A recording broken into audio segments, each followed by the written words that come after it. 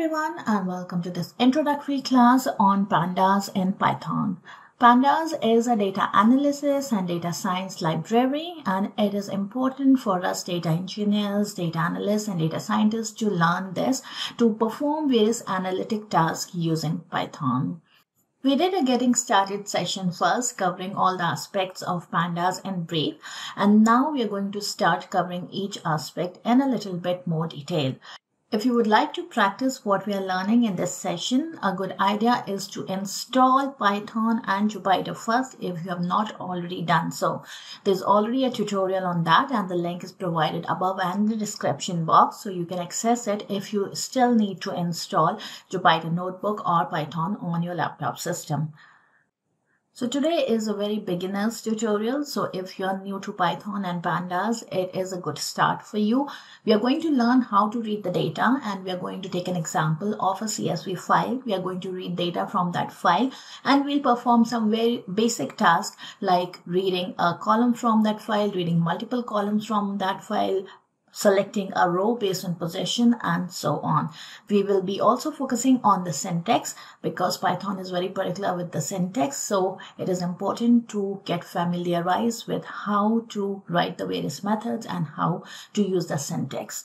The very first step before using any library in Python is to import that library. So we are going to run an import command as import pandas as pd, and now we will be able to use all the functions and methods associated with this library using the reference as pd. Now the next step is to be able to read the data in the file. We have performed this step earlier in the getting started tutorial. So I'm just going to copy that very simply. Now df is my reference to the data frame. I'm going to read the data from a CSV file. The location of the CSV file is here in this folder. The name of the CSV file is employees.csv, and we just need to append a R over here so that there is no Unicode error. The method that we need to use, or the function that we need to use, is read_csv. So once we say pt.read_csv and just define the path and the file name, the results of that read query will be stored in the data frame, and this is the name of the data frame that we have defined. So once we have this query, we can just execute this query.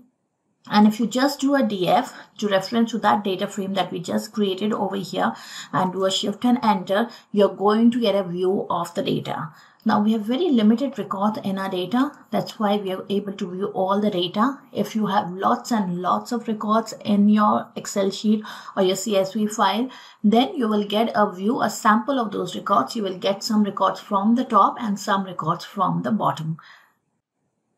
Now very good command to get an idea of what kind of data you have got is to just run a df.shape command, and this is going to tell you how many rows you have. So the first output is the rows, and the second one is how many columns you have in your data. Now if you're not sure of the columns, because there can be many columns, you just say df.columns, and it is going to provide you all the column names in your data. So you have these column names, you have employee ID, you have full name, you have department ID, and so on. Now we have been referencing to data frame again and again. Why is this a data frame? Because it is a two-dimensional structure. There is something also called a series. A series is a one-dimensional structure. So it can have only it can only have a list of values like a single column. But if you have multiple columns and multiple rows, then it becomes a data frame. So most of us are familiar with SQL and are from that background. So we can reference a data frame to something like a table in a database. Now the command that we just ran over here, the df command, this is somehow similar to a select star query because it just gives you all the columns and a sample of rows from your data. Now, if you want to select only data from a particular column, then you have to first say df, which is going to refer to the data frame, which is storing the data from the CSV file. Then you have to give a pair of square brackets and then define your column name. So let's say we want the column name to be employee ID. So we have to write it in the right format.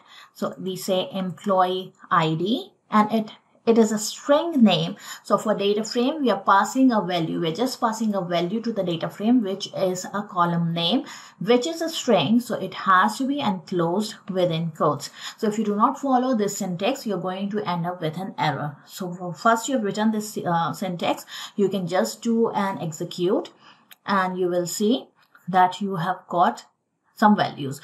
Now these values might look confusing to you, so let's select some other column which is actually has some different kind of values and not just an integer value. So I'm just going to do a run and you will see the values over here.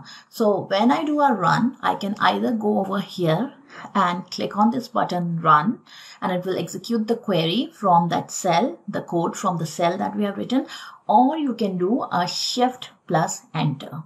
Now you will also observe that when we have selected the data, there are some integer numbers generated on the left side. These integer numbers are nothing but indexes generated by Python. These are default index which are generated by Python. So there are two different kind of functions that we can use with indexes to access the data, which are the loc, LOC, and the iloc function. There will be in the next video, we will be covering them in detail, but we will touch upon them in this video towards the end. So now we have the data from one column, which is the full name column. Now let's just try to change this. So I have the column. I'm just going to access the data from the full name column, but let me just put it all in lowercase and see what happens. So if I execute this, you're going to get an error. So you have to be specific in terms of where you are using a capital letter, where it's going to be a lowercase alphabet. The Python is very specific in terms of case. So it has to be the exact case in which your column name is. So if it changes the case, then it is going to give you an error message. So we have to be specific with regards to this. So let's convert it back to the right name, which is full name, and execute this again, and then I'm going to get my output again. Now let's say I want to select multiple columns. So I just do not want to select one column, I want to select multiple columns. Then what would be the obvious thing to do is just separate the two column names by a comma, and let's first go and check out which columns we have. So we have something called department ID. So I'm just going to include department ID over here and try to execute this query. So I'm just going to do a shift and enter. And what I get is an error message again. So why are we getting this error message? Because you cannot just simply pass multiple values to this data frame with this syntax. Now what we're doing is these are multiple values, which in effect are a list of values. So here we are passing a list of values. So you have to enclose this list of values within another pair of square brackets. So the list of values has to be enclosed in another pair of square brackets. Only then this is going to work. So now we have two pairs of square brackets, if you observe. And now we have to execute this and you will get the two columns. So you have the full name and the department ID column over here. Now, like we have the top function in the SQL to select the topmost rows, we can just do a df.head and it is going to give us some of the topmost rows. So here you see that we get some 4 rows from the top. We can also use df.tail function. And this is going to return the records from the bottom. Now what if I want to select only the first 2 rows, or let's say I want to select all rows from the second row till the 5th row? Then this can be done as well by specifying the index position of those rows.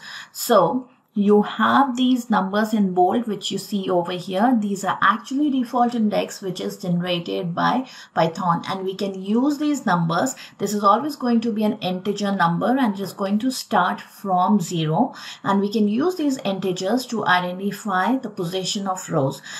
But to do that, we need to use some different functions called the LOC or the lock or the ilock function. Now ilock is integer location, so it will recognize or identify these rows and columns by these integer values of the indexes. So let's do an ilock first. So df.ilock, and again a pair of square brackets, and let's say we want the second row, so put second, and let's just execute this much.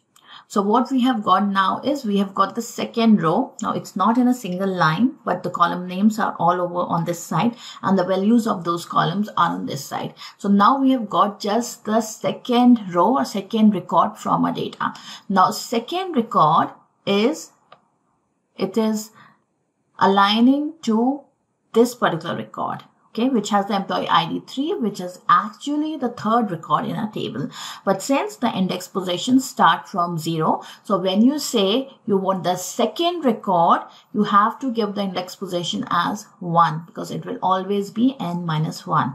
So what it has given you is the third record. If you want the second row, the second record from the table, then you have to give n minus 1, and this is the actual second record from the table.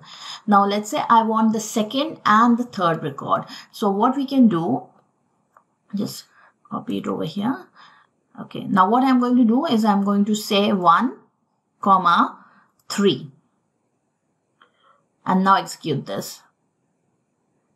So what we have got here is a single value. So this is not a row that we have got a single cell value. So this was obviously not the right syntax to get the two rows or second or third row or whichever rows we indicated by these numbers. This syntax gives you the first, so by first you mean the second row, the actual second row. Let's just talk in terms of index positions.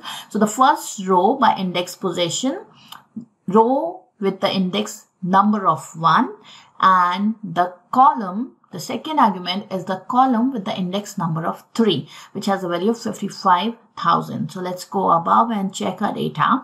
So what we have, the row with index of 1, which means this row, and the column with index of 3, which is going to be, this is going to be 0 index, 1 index, 2 index, and 3 index. So this has given you the value of the column salary. So when you write like this and you separate by a comma, the second argument is going to give you, is going to identify the column by the index location position of the column. Now, if you actually want two rows, then what you need to do is put another pair of square brackets so that it identifies that this is a list of value that you are passing. So now if you're going to execute this, then you're going to get the two rows. So here you have to understand, whenever you're going to pass a list of values, you need to use another pair of square brackets. Now we are going to change the same query. So what I'm going to do over here is I'm going to apply a comma, and then I'm going to specify that I want my I want my column identified by the third index position. So now if I put 3 over here and re-execute, I'm going to get the values from these two rows for the salary column. Okay. Now this also we can change. We can also put a pair of bracket over here and specify multiple columns. So if I say 4 as well and execute this, I'm going to get the values of the two columns. Now this is going to be difficult every time if we want to identify the values by indexes, because the easier way to do it is to know the column name. That is where the concept of the another function, which is the LOC, the location function, comes. So location function identifies the rows and the columns based on something known as labels. So you can provide a label name and then be able to access those columns. So what we can do now, instead of df.ilock, we can say df.loc, and in square brackets, let's say we want the two rows.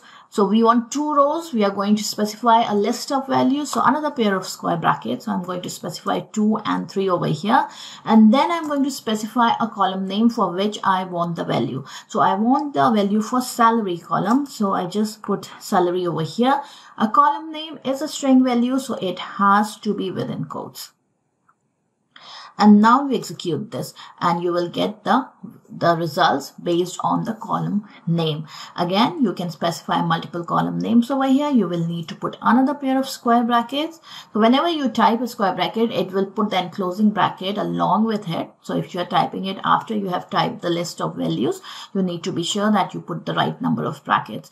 So let's say salary, and what other department ID column was there. So whichever order you specify of the column names over here, in the same order, you're going to get your output. So now you get the output of the two columns as well.